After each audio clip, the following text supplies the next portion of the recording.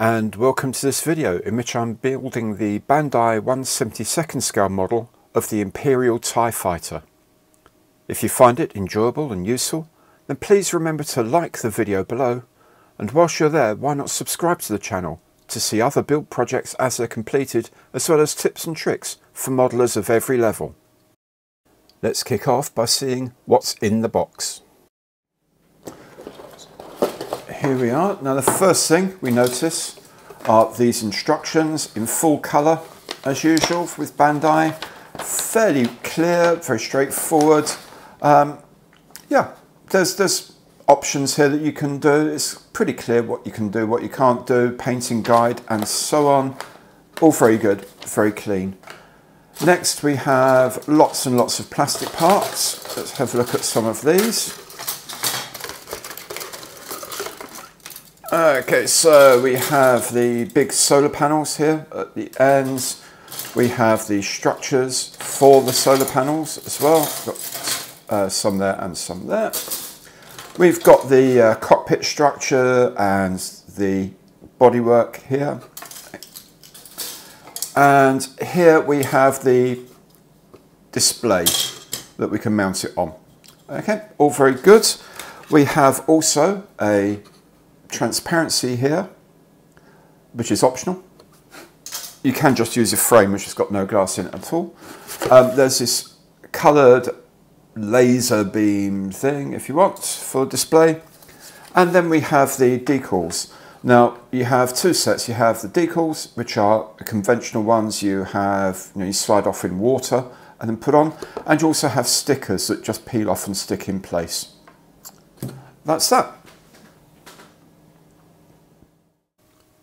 The first thing we need to do, as always, is to give the parts a gentle clean in a mild detergent, say a few drops of washing up liquid in a cup of water. This cleans any oil residue left over from the moulding process. Now, even if you're not painting the kit, this will help decals and stickers adhere to the plastic better. If you are painting the kit, then when it's dry, give it a gentle coat of primer. When cutting the parts from the sprue, I use these modelling nippers, but any sharp and narrow pointed cutters will do. Try to cut as close as you can to the part. I like to paint the smaller parts while they're still attached to the sprue. Now here I'm painting the pilot with a black helmet and face mask, then the flight suit in black with just a bit of blue paint added. The breathing kit will be black too. With the pilot painted, there are two decals to go on the sides of his helmet. While those are drying, I'll put together the control column. I can now glue the pilot onto his seat back and then put this into the base of the cockpit. Then I can add the control column I built a moment ago.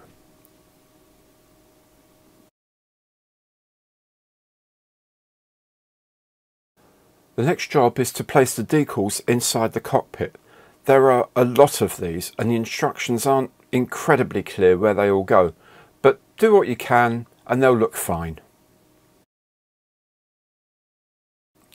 With that done, you can assemble the cockpit capsule. Place the floor into the back and then push the front half on.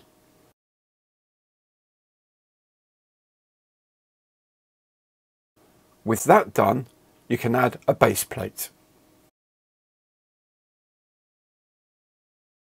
The capsule is now complete, so you can fit it into the fighter's main body. This comes in two halves, front and back. Just push them firmly together.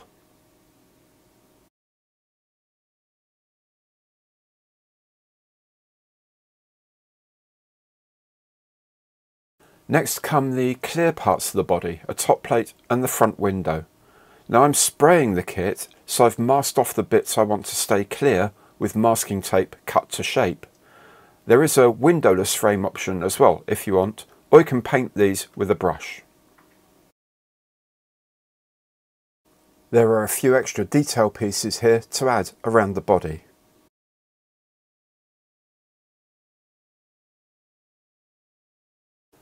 This bottom cap can just be twisted on if you want to be able to remove it later, but I'm gluing it in place. Lastly, I'm going to fit the laser cannon barrels before the body gets another coat of primer and all over mid-grey paint. When the paint is dry, I can remove the masks and the windows are clear and the body construction is finished.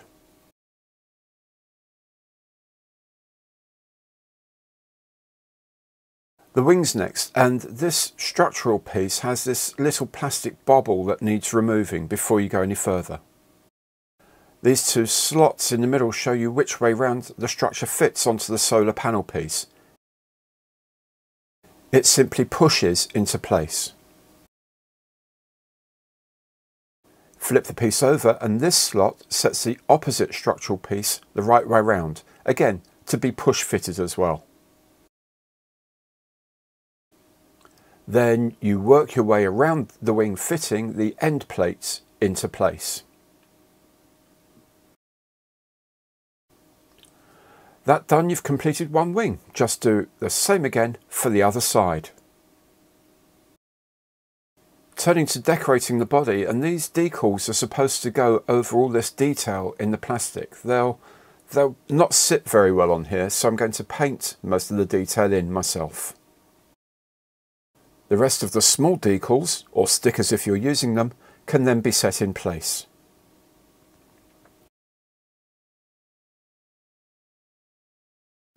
Once everything's dried, we can fit the wing by pressing the body into the centre fitting as seen here. Then do the same for the other side, and the TIE Fighter is almost complete. Before going much further, I'm going to add some bits of detail to the stand. It's been spray painted white, but I'm adding thin black paint to bring out the joints and some other details. Load the brush wet and then just touch where you want it to go. The paint will tend to flow into the detail for you.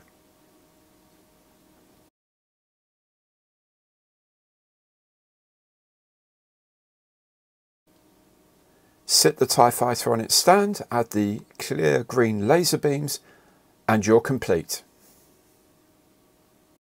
I think this TIE Fighter is a great starter kit in the Bandai Star Wars range, and it's a perfect gift for any Star Wars fan. Now, if you've enjoyed this video, please remember to like it below, and while you're there, subscribe to my channel for more builds for the beginner and for the more advanced modeler. You can even buy me a cup of coffee below. Thank you so much for watching. See you next time.